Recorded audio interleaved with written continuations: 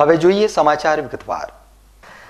લોકડાઉનનો આજે ચોથો દિવસ છે અને લોકડાઉનને પગલે તંત્ર દ્વારા લોકોને સવારના સમયે ચીજ વસ્તુની ખરીદી કરવા માટેની છૂટ આપવામાં આવી છે। ત્યારે આજે લોકડાઉનના ચોથા દિવસે ડીસામાં લોકો સવારના સમયે રસ્તા પર ઉતરી પડ્યા હતા અને બપોર બાદ લોકડાઉનનો સખત અમલ થતો જોવા મળ્યો હતો। બપોર પડતા પોલીસ પણ સખ્ત બની ગઈ હતી અને ડીસાના માર્ગો પરથી પસાર થતા તમામ વાહન ચાલકોને રોકવામાં આવી રહ્યા હતા અને તમામ વાહન ચાલકોને થોભાવીને કડક પૂછપરછ કરવામાં આવી રહી હતી। આ ઉપરાંત આજે પોલીસે સખ્ત હાથે કામ લઈને વાહનોને ડિટેન પણ કર્યા હતા। ત્યારે ડીસામાં લોકડાઉનને લઈ શું પરિસ્થિતિ હતી તે જુઓ। લોકડાઉનનો આજે ચોથો દિવસ છે અને ચોથા દિવસે પણ લોકોની અવરજવર હજી પણ રસ્તા ઉપર ચહેલકદમી જોવા મળી રહી છે। શરૂઆતના 3 દિવસ સુધી લોકોએ લોકડાઉનનો ભંગ કર્યા બાદ આજે પોલીસ પણ સતર્ક બની છે અને ચુસ્તતા સાથે તમામ ચેક પોઈન્ટ ઉપર ગોઠવાઈ ગઈ છે। ડીસા શહેરની વાત કરીએ તો ડીસા શહેરના અલગ અલગ ચેક પોઈન્ટ પર પોલીસ તમામ વાહનોને થોભાવી અને ચકાસણી કરી રહી છે, જેમાંથી કેટલાક વાહન ચાલકો તો માત્ર લટાર મારવા નીકળ્યા હતા તો કેટલાક જીવન જરૂરિયાતની ચીજ વસ્તુઓ લેવા માટે નીકળ્યા હતા। અત્યારે ડીસાના SW 4 રસ્તા વિસ્તારની વાત કરીએ તો ખુદ પોલીસ ઇન્સ્પેક્ટર આ સ્થળ ઉપર હાજર છે અને અહીંથી પસાર થતા તમામ વાહન ચાલકોને થોભાવી તેમને બહાર નીકળવાનું કારણ પૂછવામાં આવી રહ્યું છે। સાથે સાથે તેમનું કારણના વગરના લોકોને ડિટેન કરવામાં આવતા હોવાનું સામે આવી રહ્યું છે। વાત કરીએ અહીં ઘણા બધા એવા લોકોની ગાડીઓને કે એમના વાહનોને ડિટેન કરવામાં આવ્યા છે, તેમની સામે કાર્યવાહી કરવામાં આવી છે। મોટર વ્હીકલ એક્ટ મુજબ કાર્યવાહી કરવામાં આવી રહી છે। પોલીસની આ કડક કામગીરીને પગલે બપોર બાદ સવારથી જે પબ્લિકનો ધસારો હતો તે બપોર બાદ ખૂબ જ ઘટી ગયો છે અને અત્યારે એકલ દોકલ લોકો રસ્તા ઉપર અવર જવર કરતા નજરે પડી રહ્યા છે અને જે પણ વાહન ચાલકો અહીંથી પસાર થાય છે તે તમામ વાહન ચાલકોની પૂછપરછ કરવામાં આવી રહી છે। સાથે સાથે તેમની સામે મોટર વ્હીકલ એક્ટ મુજબના પણ ગુના નોંધવામાં આવી રહ્યા છે। તમે જોઈ શકો છો અહીંથી પસાર થઈ રહેલા એક મોટરસાઇકલને થોભાવવામાં આવ્યું છે અને તેની નંબર પ્લેટ ન હોવાના કારણે તેના વાહનને ડિટેન કરવામાં આવ્યું છે। આ ઉપરાંત વાત કરીએ તો અત્યારની હવેની પરિસ્થિતિ એવી છે કે ડીસા શહેરના મુખ્ય માર્ગો ઉપર સરકારી ફરજ પરના જ વાહનો માત્ર જોવા મળી રહ્યા છે। સરકારી ફરજ સાથે સંકળાયેલા લોકો જ અવર જવર કરતા હોય તેવું જોવા મળી રહ્યું છે અને એકલ દોકલ લોકો અત્યારે જે રસ્તા ઉપર નીકળી રહ્યા છે તે પોતાના કામથી નીકળી રહ્યા છે અને તેમની સાથે પણ પોલીસ કડક પૂછપરછ કરી રહી છે અને જરૂર જણાય ત્યારે કાર્યવાહી કરવાની પણ પોલીસ દ્વારા ચીમકી ઉચ્ચારવામાં આવી રહી છે અને કેટલાક કિસ્સાઓમાં પોલીસે દંડ કરવા ઉપરાંતની કામગીરી હાથ ધરી છે। ટૂંકમાં કહીએ તો આજે લોકડાઉનના ચોથા દિવસે ડીસા શહેર સજ્જડ બંધ જોવા મળ્યું હતું અને પોલીસ પણ ચુસ્ત બંદોબસ્તમાં જોવા મળી હતી। ડીસા શહેરના ચપ્પે ચપ્પા પર પોલીસનો ચુસ્ત બંદોબસ્ત જોવા મળી રહ્યો છે અને આ વાયરસ વધુ ના ફેલાય તે માટે આપવામાં આવેલા લોકડાઉનને સફળ બનાવવા માટે અત્યારે પોલીસ ચહલકદમી કરી રહી છે। Haresh Thakor, BK news channel, Deesa. Banaskantha જિલ્લાના ધાનેરા શહેર ખાતે કોરોના જેવા ભયંકર જીવલેણ રોગને પગલે પણ લોકો ગંભીર નથી બની રહ્યા। એક તરફ ગુજરાતમાં કોરોના પીડિત લોકોની સંખ્યામાં ચિંતાજનક હદે વધારો થઈ રહ્યો છે તો બીજી તરફ બનાસ લોકડાઉન હોવા છતાં ધાનેરાના નગરજનો તેનો અમલ નથી કરી રહ્યા, તે અમારા સંવાદદાતા જણાવી રહ્યા છે। ધાનેરાની વર્તમાન હાલત જોતા સવારના 7 વાગ્યાથી બપોરના 12 વાગ્યા સુધીનો સમય ધાનેરા માટે મોટો ખતરો લઈને આવી શકે તેમ છે। આ સમયગાળા દરમિયાન ધાનેરામાં જાણે લોકડાઉન જેવી પરિસ્થિતિ જોવા જ નથી મળતી। આ ઉપરાંત દુકાનો પર ખરીદી કરવા માટે આવતા ગ્રાહકો અને દુકાનદારો સોશિયલ ડિસ્ટન્સ પણ જાળવી રહ્યા નથી। ત્યારે ધાનેરામાં લોકડાઉન દરમિયાન લોકો જે રીતે મૂર્ખામીભર્યું વર્તન કરી રહ્યા છે તે ન માત્ર ધાનેરા પરંતુ સમગ્ર બનાસકાંઠા જિલ્લા માટે મોટો ખતરો સર્જી શકે તેમ છે। સ્થાનિક વહીવટીતંત્ર દ્વારા હોમ ડિલિવરીની સુવિધા અમલી બનાવવામાં આવી હોવા છતાં ધાનેરામાં આજે પણ લોકોની ભારે ભીડ એકઠી થતી હોવાના દ્રશ્યો જોવા મળ્યા હતા। ધાનેરા શહેરમાં કોરોના વાયરસના બાબતે કોઈ પણ નિયમોનું પાલન થઈ નથી રહ્યું। સવાર પડે એટલે લોકો પોતાના ઘરેથી માત્ર બજારની રોનક જોવા માટે નીકળી પડતા હોય છે। ગુજરાતના આંકડાની વાત કરવામાં આવે છે, આંકડો 55 સુધી પહોંચી ગયો છે। તો આ રીતે જ લોકો બહાર નીકળતા રહેશે તો કોરોના વાયરસને આવતા વાર નહીં લાગે। Ramesh Prajapati, BK news channel, Dhanera. લોકડાઉનના ચોથા દિવસે પાલનપુર તાલુકાના ગઢ ગામની વાત કરીએ તો ગઢમાં લોકડાઉનના ચોથા દિવસે લોકોની અવરજવર ખૂબ જ ઓછી જોવા મળી હતી અને રસ્તાઓ સુમસામ જોવા મળ્યા હતા અને લોકડાઉનનો કડક અમલ જોવા મળ્યો હતો। ડીસા, પાલનપુર અને ધાનેરા જેવા શહેરી વિસ્તારની જનતા લોકડાઉનને લઈ હજુ સુધી જરા પણ ગંભીર જોવા નથી મળતી, ત્યારે ગઢના લોકોની જાગૃતિ પ્રશંસનીય છે।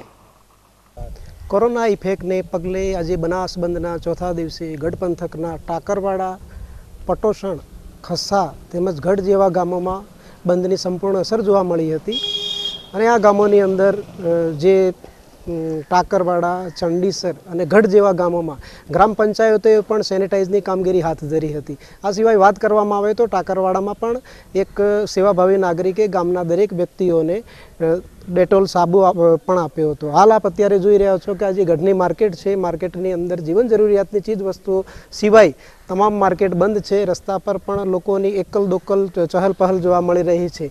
આમ ગઢ વિસ્તારમાં જો વાત કરવામાં આવે આ બંધની તો આ બંધને સફળતા મળી છે. સાથે પોલીસ પણ આ વિસ્તારની અંદર સખત પેટ્રોલિંગ કરી અને પોઈન્ટો ઉપર ઊભા રહી અને જે બાઇક સવારો કે જે હોય રસ્તા પર જે એમને બહાર મોજ કરવા નીકળી પડતા હોય છે તેવા બાઇક સવારોને પણ 8 થી 9 બાઇક ડિટેન કર્યા છે અને 2 આઈસર ગાડીઓને પણ ડિટેન કરી છે. આમ વાત કરવામાં આવે ગઢ વિસ્તારમાં તો આજે બંધની સંપૂર્ણ અસર જોવા મળી હતી. ગઢથી કેમેરામેન યશ પટેલ સાથે હું દિનેશ રાણા, બીકે ન્યૂઝ ચેનલ. ધાનેરા ખાતે બીઆરસી ભવન ખાતે આજે કોરોના વાયરસને લઈ કંટ્રોલ રૂમ ઊભો કરવામાં આવ્યો છે. લોકડાઉન વચ્ચે પણ રોજના બહારથી આવતા લોકોની સંખ્યામાં વધારો થઈ રહ્યો છે.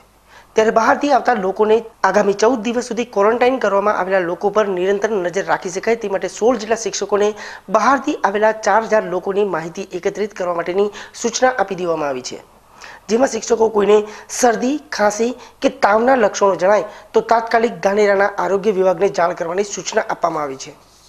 કોરોનાનો કહેરની મહામારી સમગ્ર વિશ્વમાં આવી રહી છે ત્યારે ધાનેરા તાલુકાની અંદર પીએચસી કેન્દ્ર મારફતે અમને 4000 બહારથી આવેલ, તાલુકા બહારથી આવેલ, રાજ્ય બહારથી આવેલ ભાઈ જે અરજદારો છે એનું મોબાઈલ નંબર સાથેનું અમે લિસ્ટ ઉપલબ્ધ કરાવ્યું છે અને આ માટે એક કંટ્રોલ રૂમ શિક્ષણ વિભાગ તરફથી પણ ઊભો કરવામાં આવેલ છે અને એની અંદર લગભગ 16 જેટલા કર્મચારીઓની અમે બીઆરસી ભવન ખાતે નિમણૂક કરવામાં આવેલ છે અને આ કંટ્રોલ રૂમ ઉપર તરફથી જે દર્દીઓ છે એને દરેકને મોબાઈલથી સંપર્ક કરીને પૂછપરછ કરવામાં આવશે અને એની અંદર કોઈ શરદી, ખાંસી, ઉધરસ જેવા કોઈ લક્ષણો વધારે પડતા તકલીફ હોય તો એની અલગથી અમે નોંધ કરી અને તાલુકા હેલ્થ ઓફિસ કચેરીને જાણ કરશું. સાહેબ કેટલા હશે લિસ્ટ તમારી જોડે?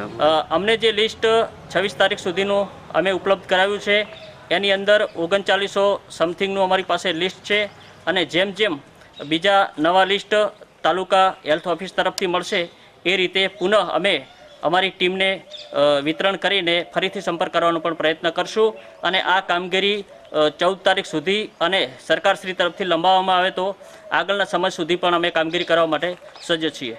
દેશ પર અત્યારે કોરોના વાયરસનો ખતરો છે અને સમગ્ર દેશ લોકડાઉન થઈ ચૂક્યો છે. ત્યારે આવા કપરા સમયે પણ કેટલાક નાલાયકો લોકોની આવા સમયે મજબૂરીનો ફાયદો ઉઠાવવાની એક પણ તક જતી કરવા માંગતા નથી અને જીવન જરૂરિયાતની ચીજ વસ્તુના ભાવમાં ધરખમ વધારો કરી દીધો છે. વાત કરીએ થરાદની તો થરાદમાં અત્યારે કરિયાણા અને શાકભાજીના કેટલાક વેપારીઓ દ્વારા મન ફાવે તેમ ગ્રાહકો પાસેથી ભાવ વસૂલવામાં આવી રહ્યા હોવાની ફરિયાદો ઉઠી રહી છે. લોકોની મજબૂરીનો ફાયદો ઉઠાવનારા આવા શખ્સો સામે આજે થરાદના મામલતદાર અને પોલીસે કડક કાર્યવાહી હાથ ધરી હતી અને થરાદમાં આરતી લોકો સાથે કાળાબજારી કરી રહ્યા લોકો સામે લાલ આંખ કરીને કાયદેસરની કાર્યવાહી કરી છે. આ ઘટનાને પગલે આવા કાળાબજારી કરતા તત્વોમાં ફફડાટ વેચી ગયો છે. તો આ તરફ બિલડીમાં પણ ગઈકાલે તમાકુ અને બીડીનું વેચાણ કરતા તત્વોને પોલીસે ઝડપી પાડ્યા બાદ આજે એકવાર ફરી બિલડી પોલીસે અંદાજિત 20,000નો વધુ મુદ્દામાલ ઝડપી પાડ્યો છે, જેમાં બીડી, ગુટકા અને સિગરેટનો સમાવેશ થાય છે. પોલીસે બિલડીમાં આવેલી દિનેશ ટ્રેડિંગ નામની દુકાનના વેપારી પોપટલાલ પુખરાજભાઈ સામે ધોરણસરનો ગુનો નોંધી આગળની કાર્યવાહી હાથ ધરી છે. નોવેલ કોરોના નામની મહામારીથી બચવા માટે અત્યારે વિશ્વના લગભગ તમામ દેશો પ્રયાસ કરી રહ્યા છે. ત્યારે દેશભરમાં આ મહામારી સામે લડત ચલાવવામાં આવી રહી છે. કોરોના વાયરસના સંક્રમણને અટકાવવા માટે ગુજરાતના મુખ્યમંત્રી દ્વારા પણ લોકોને આગળ આવીને મુખ્યમંત્રી રાહત ફંડમાં દાન આપવાની અપીલ કરવામાં આવી છે. જેને પગલે થરાદ ત્રિસ્તુતિક જૈન સંઘ દ્વારા આજે મુખ્યમંત્રી રાહત ફંડમાં 21 લાખ રૂપિયાનો ચેક સ્વરૂપે આપવામાં આવ્યા હતા. આ ઉપરાંત બનાસકાંઠા જિલ્લા કલેક્ટર રાહત ફંડમાં પણ 2 લાખ રૂપિયાનો ચેક અર્પણ કરવામાં આવ્યો છે. માન્ય મુખ્યમંત્રીશ્રીના અપીલ પછી મુખ્યમંત્રીશ્રી રાહત ફંડમાં રાહત નિધિ આપવા માટે બનાસકાંઠા જિલ્લાના ભામશાઓનું ધોધ વહી રહ્યું છે અને મને આનંદ છે કે સામાજિક દાયિત્વ નિભાવવામાં બનાસકાંઠા જિલ્લાના આ ભામશાઓ ખૂબ મોટું યોગદાન આપી રહ્યા છે. ખાસ કરીને આજ થરાદના ત્રિસ્તુતિક જૈન સંઘે માન્ય મુખ્યમંત્રીશ્રીના રાહત ફંડમાં 21 લાખ જેટલી માતબર રકમ આપી છે. સાથે સાથે એન કે રાઠોડ જે રિટાયર્ડ એક્ઝિક્યુટિવ એન્જિનિયર છે એમને આખી જિંદગીની કમાણીમાંથી 1 લાખ રૂપિયા માન્ય મુખ્યમંત્રી શ્રીના રાહત ફંડમાંથી આપ્યા છે. એવી જ રીતે ડૉક્ટર એસ કે મેવાડા જેમને 1 લાખ રૂપિયા માન્ય મુખ્યમંત્રી શ્રીના રાહત ફંડમાં આપ્યા છે. સાથે સાથે ડિસ્ટ્રિક્ટ લેવલે પણ રાહત નિધિની જરૂરિયાત પડતી હોય તો એના માટે પણ થરાદ સ્ત્રી સ્તુતિક સંઘ તરફથી 2 લાખ રૂપિયાની માતબર રકમ આપવામાં આવેલ છે. હું આ તમામ દાતાઓનું જિલ્લા વહીવટીતંત્ર તરફથી ખૂબ ખૂબ ધન્યવાદ આપું છું, ખૂબ ખૂબ આભાર માનું છું. તો આ તરફ ક્યાંક સરકારી કેન્દ્રો પર પણ બેદરકારી જોવા મળી રહી છે. વાત કરીએ દાંતીવાડા તાલુકાના પાંથાવાડા સામૂહિક આરોગ્ય કેન્દ્રની, તો અહીં આજે બીકે ન્યૂઝની ટીમ પહોંચી ત્યારે કેટલાક ચોંકાવનારા દ્રશ્યો સામે આવ્યા હતા. આ સામૂહિક આરોગ્ય કેન્દ્રમાં કામ કરતા સ્ટાફના હાથમાં ગ્લવ્સ જોવા મળ્યા નહોતા. આ વિસ્તારમાં આરોગ્ય વિભાગ અને આંગણવાડી કાર્યકરો ઘરે ઘરે પહોંચીને ડોર ટુ ડોર સર્વેની કામગીરી કરી રહી છે, ત્યારે તેમના માટે આ તકેદારી રાખવી ખૂબ જ જરૂરી છે. આ ગંભીર બેદરકારી અંગે અમે જ્યારે સ્થાનિક ડોક્ટરને પૂછ્યું ત્યારે સ્ટોકના અભાવે આ પરિસ્થિતિ સર્જાઈ હોવાનું ફરજ પરના તબીબે જણાવ્યું હતું. આપણે દાંતીવાડા તાલુકાનું જે પાંથાવાડા આરોગ્ય કેન્દ્ર છે ત્યાં પહોંચી ગયા છીએ. અહીંયા જે આરોગ્ય સ્ટાફ પણ અહીંયા જે સવારથી જ ખડે પગે જે સારવાર આપી રહ્યો છે, આપણી સાથે પાંથાવાડા જે કેન્દ્રના ડૉક્ટર છે એમના જોડેથી જાણવાનો પ્રયત્ન કરીશું. સાહેબ, આપના જે સ્ટાફ છે, નર્સ છે, તે તમામ પ્રકારના જે સરકાર તરફથી આદેશ આપી દેવામાં આવે છે કે આરોગ્ય વિભાગના ખુદ જે અધિકારીઓ છે, ડૉક્ટર સહિત જે નર્સો છે એમના જોડે જે સેનિટાઈઝર મતલબ જે માસ્ક છે, જે ગ્લોવ્સ છે, આખે આમના દેખાઈ નથી રહ્યા. તો શું પ્રોબ્લેમ છે? ગ્લોવ્સ નથી કે પૂરો બધું પ્રોબ્લેમ શું છે? ગ્લોવ્સ ને બધું આવે જ છે અને બધું પૂરી છે, બધું ના હોય તો અમે અમારી રીતે સપોર્ટ કરીને પ્રોવાઈડ કરીએ છીએ. દરેક સ્ટાફને માસ્ક બી છે, ગ્લવ્સ બી છે, સેનિટાઈઝર બી છે. સર, આપ દ્રશ્યમાં દેખાઈ રહ્યા છે કેટલાક અધિકારીઓ ગ્લોવ્સ વગર જ ફરી રહ્યા છે અને દર્દીઓને સારવાર પણ કરી રહ્યા છે. તો આપણે જે દ્રશ્યમાં દેખાઈ રહ્યું છે તો શું કારણ છે? ના, સારવાર કરતી વખતે કમ્પ્લેટ ગ્લોવ્સ કરીને જ થાય છે. સાહેબ, ગ્લોવ્સ નથી, કેટલાક જે લોકો છે આપના હાથે પણ ગ્લોવ્સ નથી, આપ ડૉક્ટર છો, આપ જવાબદાર વ્યક્તિ છો, ગ્લોવ્સ નથી તો શું પ્રોબ્લેમ છે? એને ગ્લોવ્સની વ્યવસ્થા અમે કરેલી છે અને અમુક ગ્લોવ્સ આવ્યા હતા અને અમુક ખાતામાંથી આવવાના હતા એ પ્રમાણે ગ્લોવ્સ આવી જશે. એટલે થોડો ટાઈમ લાગશે.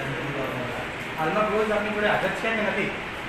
પડે છે પણ થોડી માત્રામાં પડે છે. એટલે આપણા ડૉક્ટર સ્પષ્ટ જણાવી રહ્યા છે ગ્લોવ્સ આપણી જોડે હાજર છે પણ ઓછી માત્રામાં છે. એટલે ક્યાંક ને ક્યાંક ગ્લોવ્સનો અભાવને લઈને ખુદ ડૉક્ટર જણાવી રહ્યા છે. એટલે સ્પષ્ટ અહીંયા દેખાઈ રહ્યું છે જે આરોગ્યના ખુદ જે રક્ષકો જે છે આ જે દર્દીઓને તપાસવા માટે જે એમના જોડે ગ્લોવ્સ ના હોય એવું સ્પષ્ટ જણાવી રહ્યા છે. આ બાબતનું લઈને જિલ્લાનું વહીવટીતંત્ર હજુ ગ્લોવ્સ ના હોય એ બાબતે આ ખુદ ડૉક્ટરો જણાવી રહ્યા છે.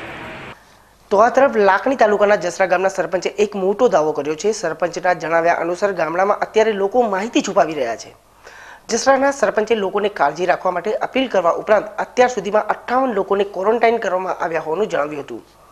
આ ઉપરાંત ગામડાના લોકો માહિતી છુપાવતા હોવાના લીધે આ મહામારી ગામડાઓમાં ના ફેલાય તે માટે તંત્રને વધુ કડક બનવા અપીલ કરી છે.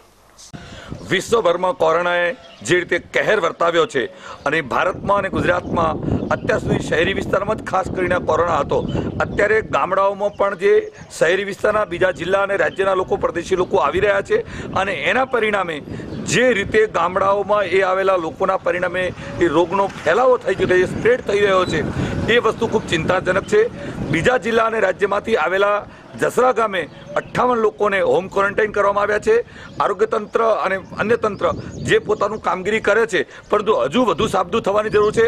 જો તંત્ર બરાબર સાબદું નહીં થાય તો બે કાન ખોલીને સાંભળી લે કે તો ગામડાઓમાં રોગચાળો વધતા વાર નહીં લાગે અને ગામડાઓમાં કંટ્રોલ કરવો વધારે મુશ્કેલ બનશે. ગામડાની અભણ પ્રજા છે એને કંટ્રોલ કરવી મહા મુશ્કેલ બનશે. અમે જસરા ગામે અત્યારે અલગ અલગ ચોકીઓ ચાલુ કરી છે, ત્યાં નોંધણી કરીએ છીએ. નોંધણી અને ચોકીઓ મારફત હોમ ક્વોરન્ટાઇન કરેલા લોકોની પણ ત્યાં યાદી આપી છે. અન્ય બહારથી આવતા લોકોને પણ સંક્રમિત ના થાય એની બરાબર કાળજી લઈએ છીએ. પોલીસ તંત્ર અમને મદદ કરે છે, પરંતુ વહીવટીતંત્ર ખૂબ સારું કામ ચોક્કસ કર્યું છે, પરંતુ હજુ વધુ સારું કામ નહીં કરે તો ચોક્કસ આ ભરડો આગામી દિવસોમાં ગામડાની પ્રજાને મરતા માળવા માટે પણ જગ્યા ન મળે આવી પરિસ્થિતિ પેદા થાય એવું મને અત્યારે દેખાઈ રહ્યું છે. અને એટલા માટે તંત્રએ ગ્રામ પંચાયતો જે તે જગ્યાએ ગામના લોકો પણ છુપાવી રહ્યા રહ્યા છે માહિતી, અને માહિતી છુપાવવાના કારણે કરી અને આ રોગચાળો વધશે અને આ ફાટેલો રોગચાળો, વધેલો રોગચાળો નિયંત્રિત કરવો બહુ મુશ્કેલ છે. મારી કરબદ્ધ સરકારને પ્રાર્થના છે, હું વિનંતી કરું છું સરકારને કે ગામડાઓમાં સ્ટ્રિક્ટ બનો, ખૂબ વધારે મજબૂત બનો, અને જે લોકો આવ્યા છે બરાબર હોમ ક્વોરન્ટાઇનનું પાલન ન કરતા હોય તો કડકાઈથી પાલન કરાવો. જરૂર પડે તો CRPC IPCની જોગવાઈઓ શાના માટે છે?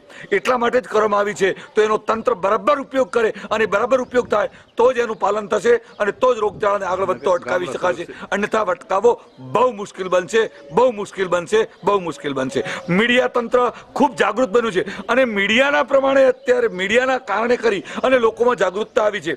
આ જાગૃતતા માઇકો વગાડીને, ગાડીઓ ફેરવીને, ઢોલ વગાડીને ગામડે ગામડે, ગલીએ ગલીએ કરવી ખૂબ જરૂરી બની છે. મીડિયાના તંત્રને તહે દિલથી અભિનંદન આપું છું કે તમે એક ઝુંબેશના રૂપે આ લોકોને જાગૃત કરવાનું જે બીડું ઝડપ્યું છે એ અભિનંદનને પાત્ર છે, અભિનંદનને પાત્ર છે.